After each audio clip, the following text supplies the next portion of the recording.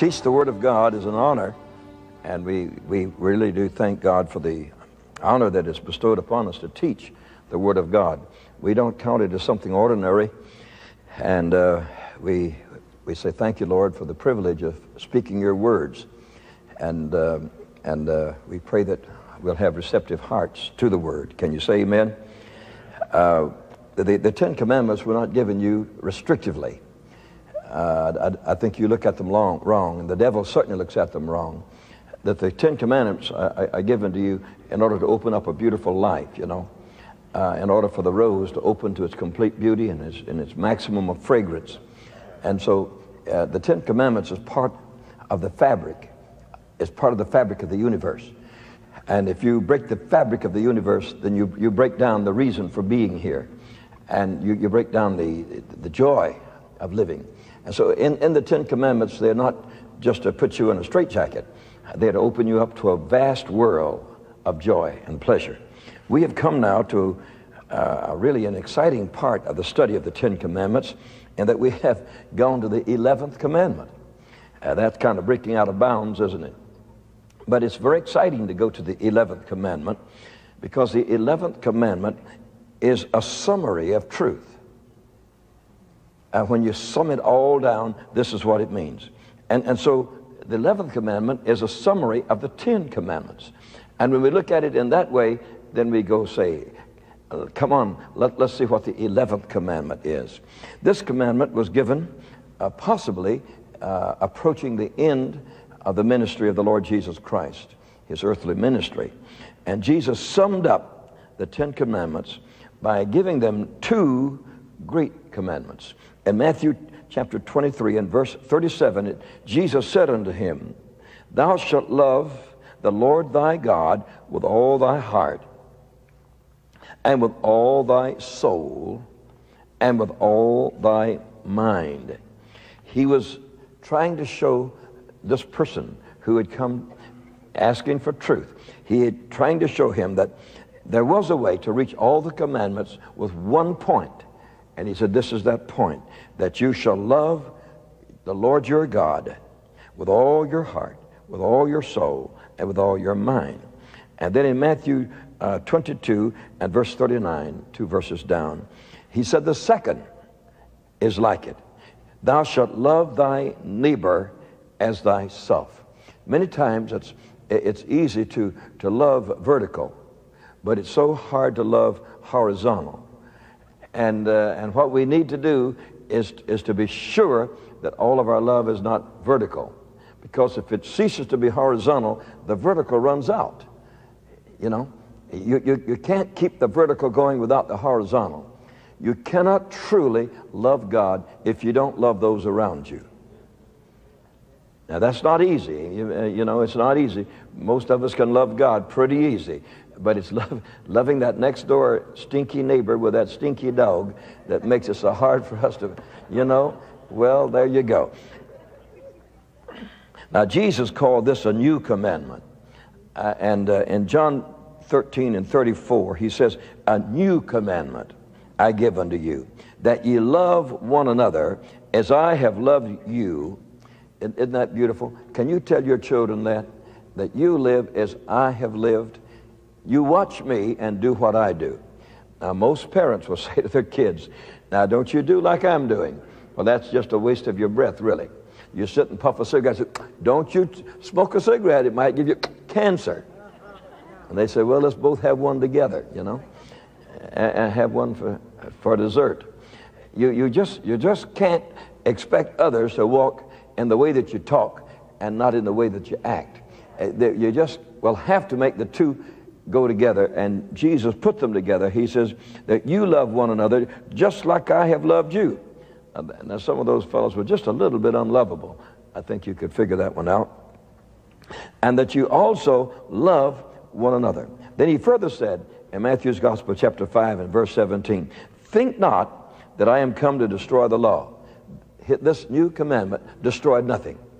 This new commandment was not an aberration that said, now listen, that old thing there, it don't work anymore. He said, no, sir, that is not true. I have not come that I might destroy anything. I have not come to destroy truth for sure. I have not come to destroy. He said, I have come that I might fulfill. And so he says in Matthew 5:17-18, think not I've come to destroy the law or the prophets. He brought in the prophets also. I am not come to destroy. I've come to fulfill. I'm to make it run over. I'm to give you the abundance. I'm to show you how it works and how it functions, and show you the glory of it, you see, and not the binding of it. I'm so afraid that the devil tells people it's hard to live for Jesus, that many people would like to live for Jesus, but they just think it's too hard. Now, I don't accept that at all. I believe it's easier to live for God than it is to live for the devil. That there's more fun in living for God than it is the devil. When I see all these people with messed up lives and messed up homes, I said, I'm just glad I'm not in that bunch. I'm glad I'm somewhere else where I am actually enjoying living, and I'm actually enjoying being on planet Earth, and I'm not one of those that says, isn't hard to serve God. God is not a hard taskmaster. He does show you principles of truth. And he says, now, if you get on a house and say to the law of gravity, I don't believe in you, and you jump, you're going to believe in the law of gravity in about 3 seconds, you see. Yeah, you'll become aware that you're breaking the structure of the universe, and that you can't break the structure of the universe, and that you're much happier when you don't try to break it. You live with it, you know. You live with it. There's so many things in our lives that we're permitted to see that we're not permitted to touch. A beautiful butterfly is just so beautiful if you keep your hands off of it. But these people that chase butterflies, they get a mess, you know. As soon as you put your hand on it, you've just got a glub of nothing. And you said, I wish I'd have left it alone. It was so pretty as long as I was just looking at it. When we were in Tibet, we saw butterflies that must have been 8 or 10 inches across. I mean, sparkling in glory. You'd say, Lord, why did you hide these beautiful creatures up here? Why didn't you put some in my town? Well, he didn't. He put them up there where you couldn't get your hands on them, so he could enjoy them. A lot of the things of nature that God just enjoys, he took it away from you because you ever got there, you'd spoil it anyway. And there are many things in life that you can look at, but keep your hands off of it. Are you here? Yeah, I'm talking to you boys. Keep your hands off these girls. You just look at them. Keep your hands off of them. That's right, son. If you're going to marry them and take on the responsibility, you better leave them alone, in Jesus' name. And think not that I have come to destroy the law. I am come to fulfill. He is the fullness. He is the blessing. He is what we must have. Then he says in 18, I say unto you, till heaven and earth pass, not one jot or tittle shall in no wise pass from the law until it all be flowing over, until it all be fulfilled, until it all becomes maximum in beauty and glory. And so there it lays, the 11th commandment, which is love the Lord thy God and then love your neighbor. Those are the two. Now, and a little review of our last day with the 10 commandments here. Although we're going to have one more. Can you stand one more? All right. Next Sunday we're going to study the 10 commandments of faith. The faith has 10 commandments too. And so we're going to add just one more to it, the 10 commandments of faith. This is the 11th commandment here, and it has to do with really what we are relative to God and relative to our neighbor. And then the next would be relative to God and yourself. 10 commandments of faith. We'll do that next Sunday, the Lord willing. Now, in the first 5 commandments that we studied, we found that their relationship was in that vertical situation. They went up toward God. When he said, now, we will not have polytheism on the face of this earth. You just won't worship this God and that God and the other God and the other God and the other God. He said, there is one God. One God. Say one God.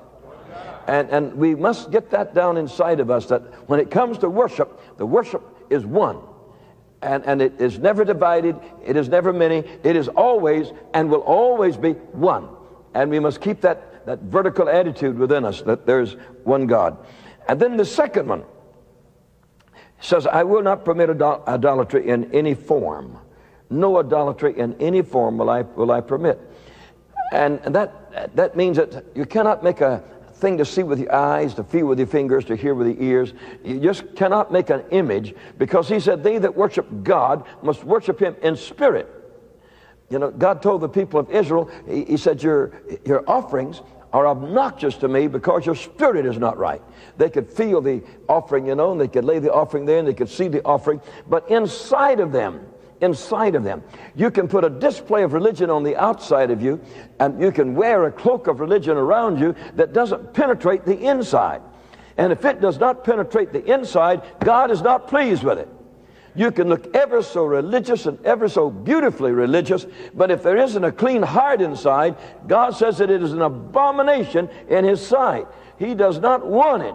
So he doesn't want us making any little gods to bow down to or to worship. He says, keep yourself clean from idolatry.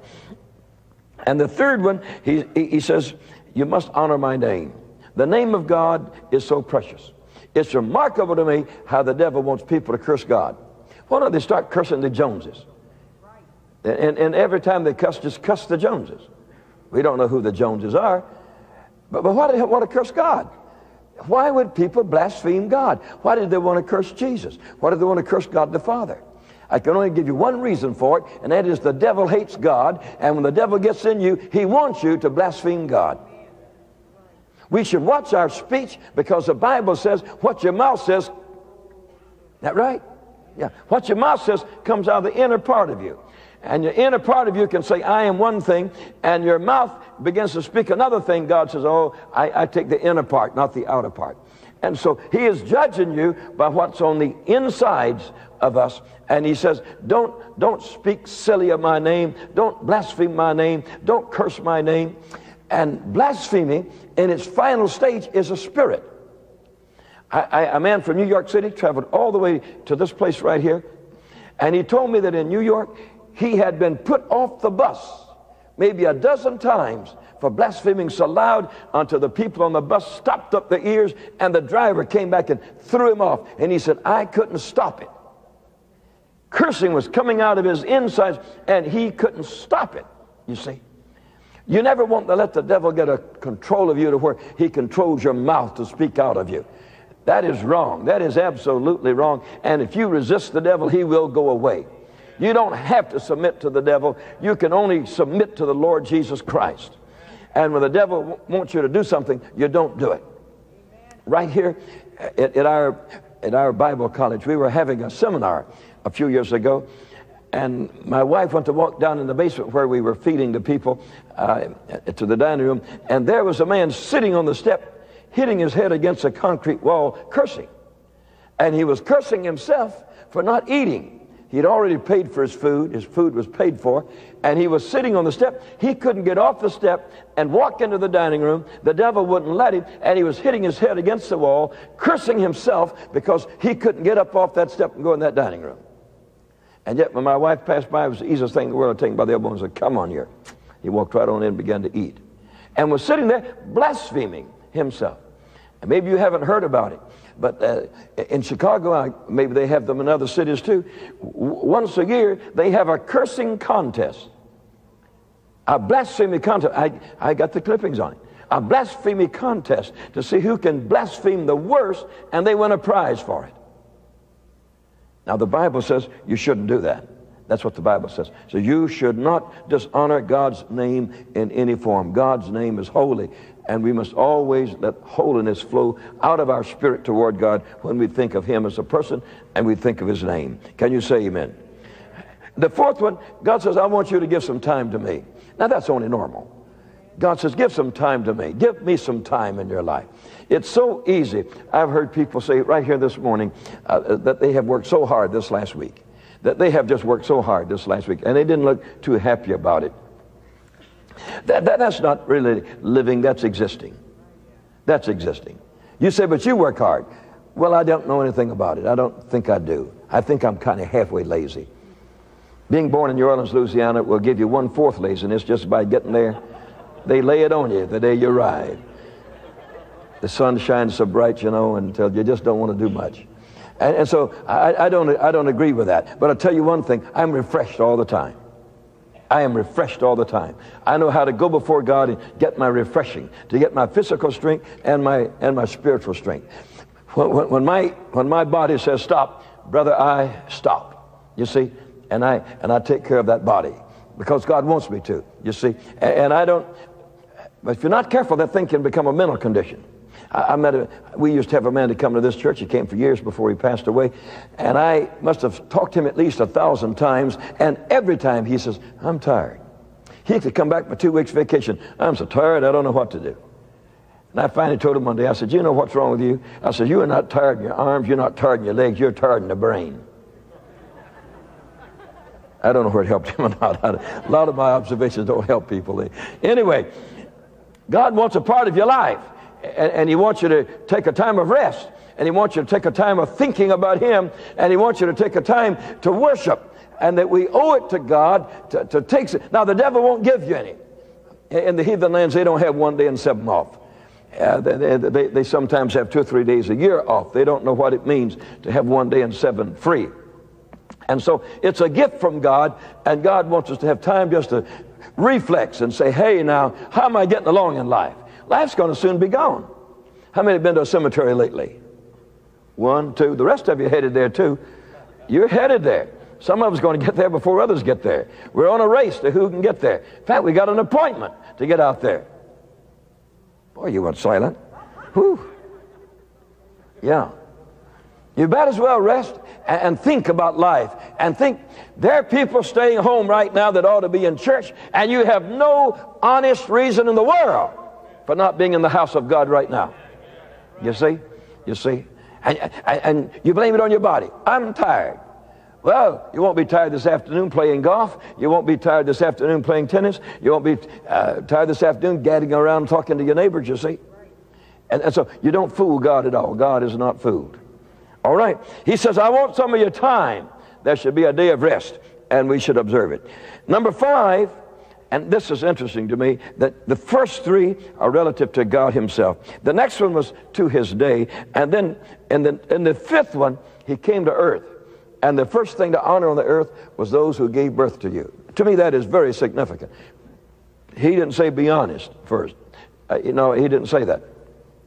He said honor your parents first. Now, I don't believe you've got the ability to decide whether your parents should be honored or not. I don't think it's any of your business. You're to obey the Bible, and you're to honor your parents. And if you say they shouldn't be honored, you honor them anyway. And God will bless you for honoring your parents. I honored my parents, and I helped my parents as long as they lived on the face of the earth. I felt it was my privilege to do that, and I'm glad that I did it. And we want you to honor your parents. And it's so easy to speak spitefully and angrily at your parents and stomp your feet and run out as if you know something. 10 years later, you find out you didn't know anything. You should have kept your mouth shut. And it won't hurt you anyway to listen to somebody. And if you don't understand it today, think about it for a few years. You might come around to understand it. Like the young man who said when he was 19 years old, he couldn't imagine his father being such an idiot. But when he was 22 years old, he wondered how he got so smart in those 3 years. He didn't realize he had smarted up a little himself. Anyway, let's obey the laws of the Lord, and it's good for us to obey. It's good for us to obey. All right, on your page 53, the last 5, that was the first 5, the last 5 in summary and consummation of the commandments, and the last 5, they are related to man only. And the first one says that we should not, the 6th commandment says, you should not take human life. You should not take human life. What a great commandment that is, that you should not take human life. Every person on the face of this earth, primitive or non-primitive, he knows within himself he should not take a human being's life. He knows it's all right to take the life of an animal and eat the flesh of that animal, but he knows it's wrong to take a human life. He knows that. He knows that. It's born in him. God put it in there. He knows it's a transgression to take a human life. Whether it's a little baby or an older person, he knows it's wrong to take human life. God put instinct within us for these 10 commandments that we know what is wrong in our insides, and that God wants us to follow them. In our 7th commandment, he said you should not violate the marriage union. You should not commit adultery. And so from honoring your father and your mother, and you should not kill. Then he says, now, if you're going to have a home, and if you're going to live right on the face of the earth, then you will not be able to violate the marriage union. And if you do, then there's judgments of God that will be poured upon such a person. They have to reap the awful fruit of living that kind of a life. And then in the 8th commandment, he says you should not violate the sanctity of property. The sanctity of property. That property is spiritual. There are people that live on a piece of land because grandma lived there, great-grandpa lived there, and it becomes a very sensitive place to their living. And they don't want to give up that place for the simple reason it has a heritage there. And because of that heritage that they have planted there, they want to live in that spot. And so God says that we should not steal. We should not take what belongs to another person. Their property could be very precious to them, and that we must never steal it or take it away. And then in your 9th commandment, he said, now you should not bear false witness. You should not just go around lying. That lying is wrong, that you should not say something about a person that you don't know about. Almost, 75% of all the things we say about other people, it's hearsay, and very likely it's not even true. And if it's true, it's only half true. You should have kept your mouth shut. You know, and so please be careful not to bear false witness, because that's breaking one of the commandments of God. Then the last one, the 10th one, is a great one. For us not to be covetous. It's so easy to be covetous, to envy what other people have, to have a spirit of greed within us, to take more than our share of anything. And so that last one, aren't those 10 ways to live? Aren't they great, really? Every time I read them, I get excited about them, you know. I said, isn't that wonderful? Isn't God great to have given them to us? Isn't it wonderful that he wrote them himself with his own finger? And so they wouldn't erase, the rain wouldn't erase them. He put them in a piece of stone and wrote them there, permanently there. And for your information, they're up in heaven right now. And when you get there, you're going to see them. You're going to see them for sure. They'll be right there encased, and you'll be able to look at them. And God said, now this is what you're supposed to live by. And if you live by them, you will be blessed. Now, your point number 3, the moral issue then. The moral issue related to these 10 commandments is that when we feel the guilt, you know, and the condemnation for breaking those commandments, and we see and observe the holiness and the perfection of God, we don't know what to do with them. We don't know what to do about it. So the spiritual issue is this: when we try to keep the commandments and we fail to keep them, and we're living in Romans chapter 7, condemned by the things that were happening in our own lives, and in Galatians chapter 3, and we're living under that condemnation, what can we do about it? What can humanity do about it? The judge in the Supreme Court can send you to jail for it, but God can do more than that. He can change your insides, and you never want to do it anymore. All right, the natural man, once we realize our human inability to perform the 10 commandments, our true sinful conditions become apparent to us. That there's something wrong on the inside of us. And seeing our need and our powerlessness to perform the good, we're driven then to a Lord and a Savior and a God, and his name is Jesus. That we might receive from God, through faith, the free gift of forgiveness and total acceptance.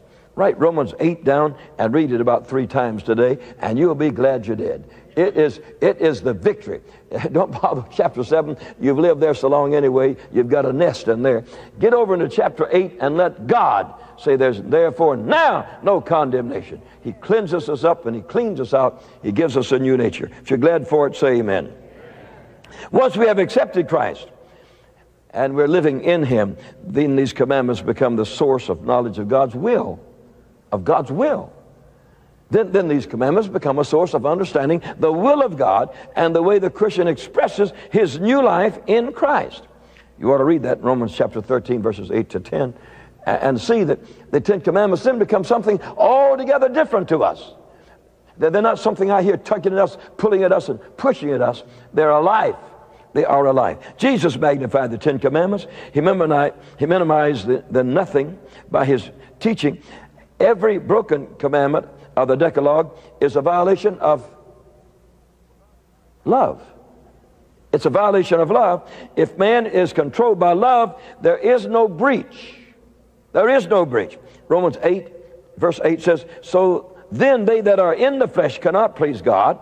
But ye are not in the flesh, but you are in the Spirit, if so be that the Spirit of God dwelleth within you. Now, if any man have not the Spirit of Christ, he is none of his.